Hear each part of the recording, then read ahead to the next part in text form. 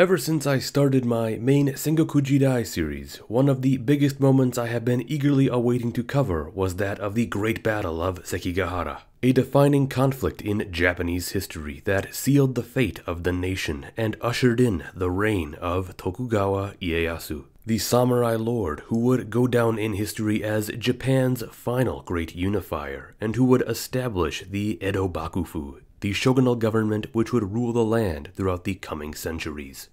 This clash, which occurred in the year 1600, has become one of the most highly romanticized battles in Japanese history, and perhaps the most important of the entire Sengoku period, as those who fought have become immortalized through various portrayals over the years. From writings and plays during the Edo period to manga, films, and games today. Such names as Tokugawa Ieyasu and Ishida Mitsunari are sure to live on forever, as well as the many others who joined them. At long last, in January of this year, I finally reached this significant moment in history and put out my full video detailing the battle itself, a culmination of the prior 5 videos in the series which this had been building up to. And now, with the Sekigahara conflict done in my series, I think it is time we took a look at one of the most famous and recent portrayals of this monumental historic event. A film that many of you have been asking me to review. A film which was released back in 2017, simply called Sekigahara.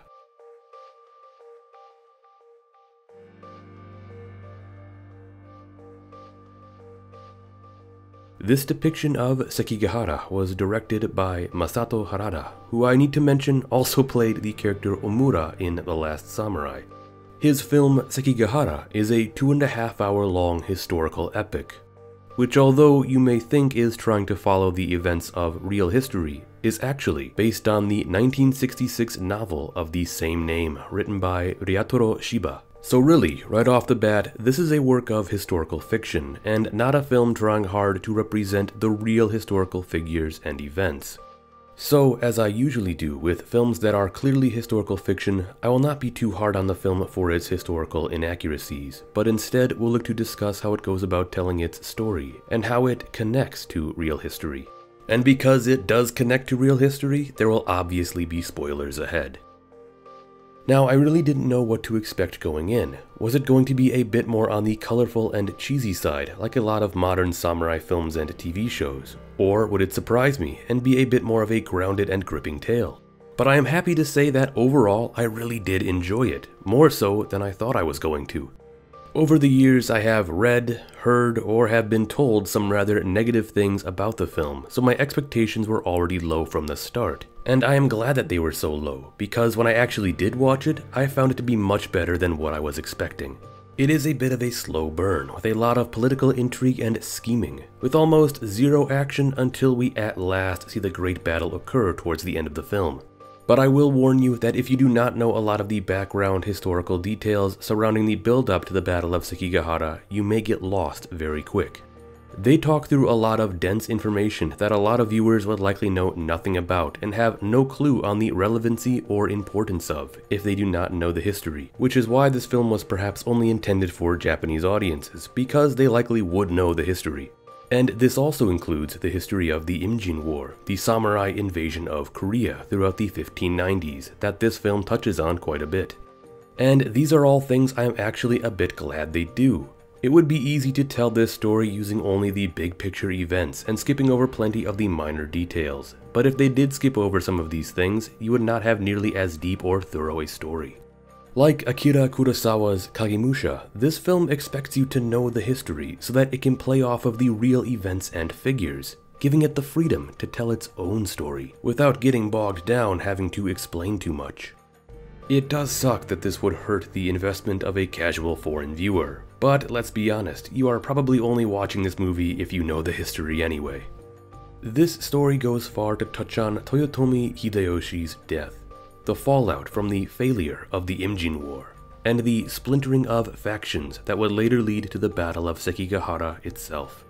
Which I need to say it sets up perfectly, as proper time and attention is given to each major character and event, so that when the battle does erupt, it does so with a massive crescendo of drama.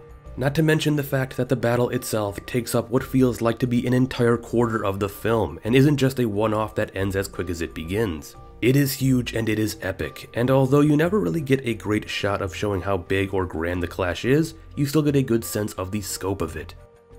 Now, I have to say, this story is one that does much to really prop up the figure of Ishida Mitsunari.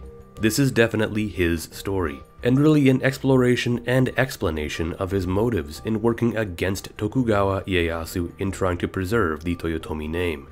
From his childhood to his service under Hideyoshi, to after Hideyoshi's death, the film through flashbacks explore what is driving Mitsunari and why he would oppose the hostile actions of Ieyasu, who was trying to usurp power.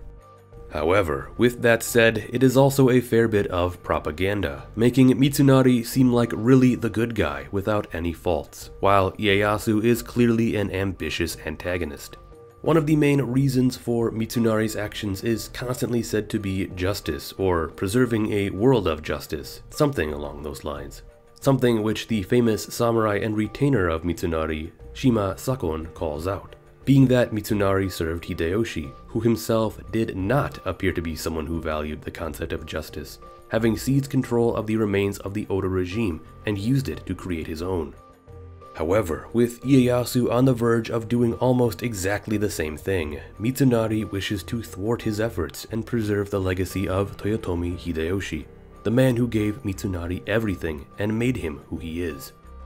And although the story does a great job filling in plenty of other details, unfortunately, in terms of Mitsunari himself, it does leave a fair bit out. What could be the case is that some of the details may have been lost in the translation through the film's subtitles. But really, what it seems like the story was trying to do was fill in some of the gaps for Mitsunari while skipping out on the rest. For example, the film does not do anything to really make Mitsunari seem like he had any faults of his own. Every error he makes seems to be a genuine mistake, and his humble nature makes it all the more forgivable. Really, the only time we see him in even a slightly arrogant manner is when he is berating Kobayakawa Hideaki before Hideyoshi for his failures during the Imjin War, a crucial moment because it would plant the seeds that allowed Ieyasu to swoop in and gain the support of Hideaki. Which, by the way, without getting into too many details, the way Hideaki is portrayed is too unlike anything else I have seen before and was rather refreshing. Additionally, we don't see why plenty of the other daimyo distrusted Mitsunari, and why his previous behavior had led to a general bad reputation. And obviously a bit of this is simply due to how the story is framing Mitsunari. He is not being portrayed in the usual way, as an arrogant, self-interested bureaucrat, but rather the story is showing him to be someone who is trying to do right by Hideyoshi, and in doing so, helping to establish peace and stability across Japan, in a way that would allow for the Toyotomi regime to flourish for generations to come. Was that really how Ishida Mitsunari was in history? Well, maybe a bit, but there is also plenty of other things that go into who he was, including his faults. 400 years later, it is hard to really know what he was after. But to portray Mitsunari in strictly a positive light is, I think, the wrong thing to do.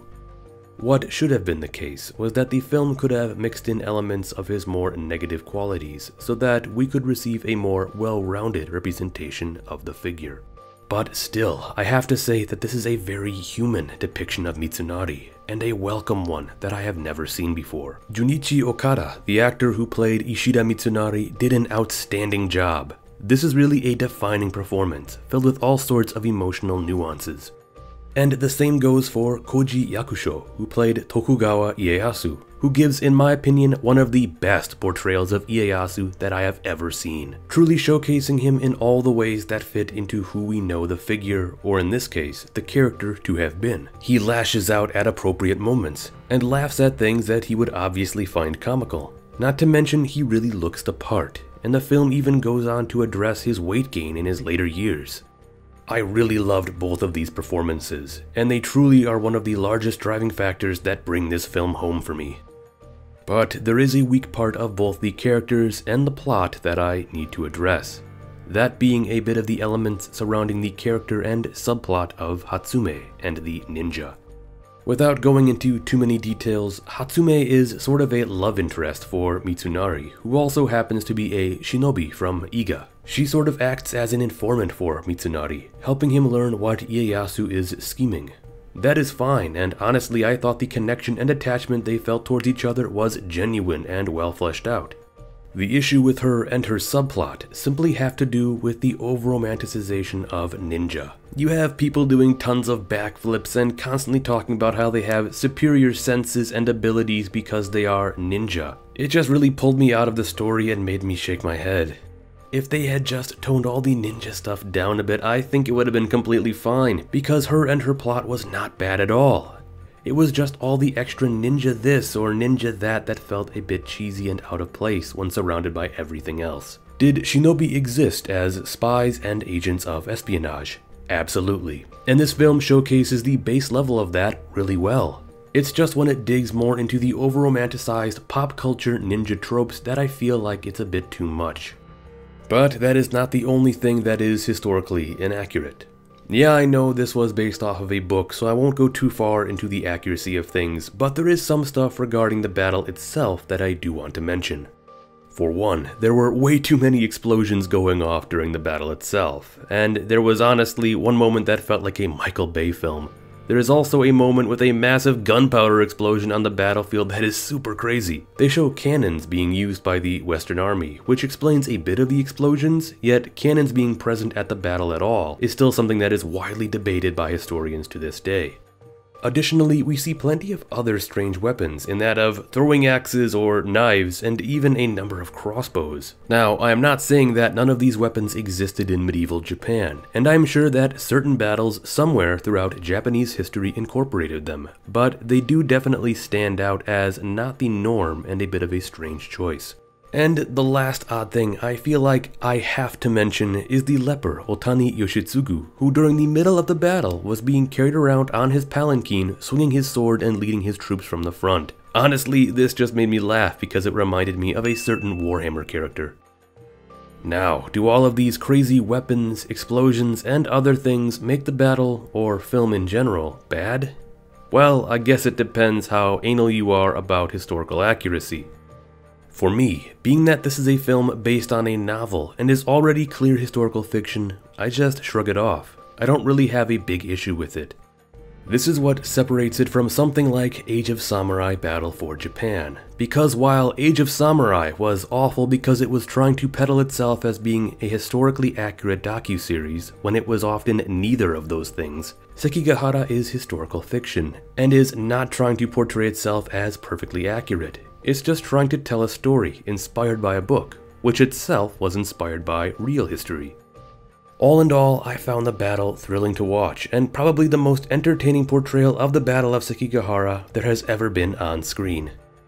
And that is kind of a good segue to the last thing I want to talk about here, how the film fared in terms of cinematography, music, and editing. Now, I'm someone who over the years has really come to appreciate these details, as I feel any film needs them to be just as good as the story and acting itself if it is going to succeed. Which is why a film like Dune is so hard for me to like, because although the cinematography, editing, and music were outstanding, I never really got invested in the story or its characters. In terms of Sekigahara, it was a bit of a mixed bag, as you may have perhaps heard me say about plenty of films before that are not specifically Kurosawa. For me, I felt the cinematography was pretty good, the framing was great, it was artful and meaningful, with solid use of coloring, and the music too was also well done and memorable, yet it did repeat itself quite a bit. The editing, however, left a bit to be desired, specifically in terms of the pacing. There are strange moments of time being sped up or slowed down, and extremely abrupt time jumps, where 1 second something important will be happening, and before you can even blink, you'll be transported several years later. It just did not feel polished, and instead felt like it all could have been perfected a bit better. That may not be an issue for some people, but for me it definitely was.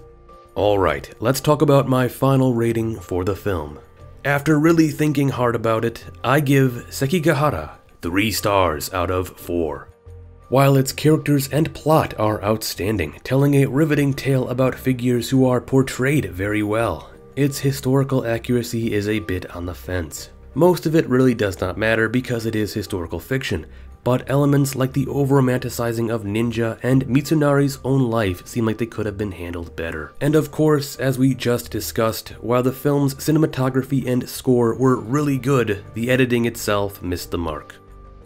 Sekigahara is a film I was expecting to probably not like, but I came out pleasantly surprised. Does it have issues? Absolutely. But is it still a very enjoyable time? Also, absolutely. It is a great showcase of how good modern big-budget samurai historical epics can be, which is something I really feel deserves a ton of praise, because I would love to keep seeing more films in the same fashion. Between now this and The Floating Castle, which I reviewed previously, I am way more optimistic about modern samurai films than I was before.